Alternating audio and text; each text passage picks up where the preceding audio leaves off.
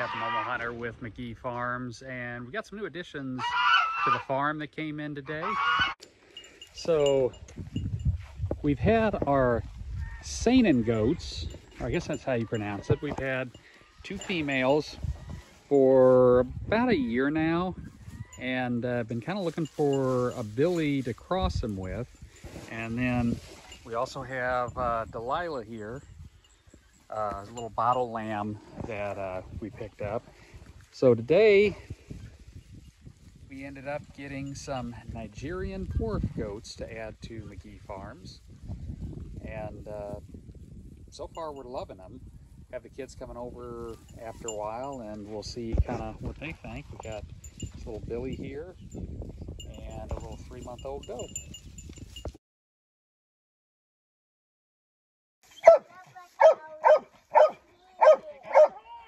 Look, Mama Goat wants you to give her a hug too.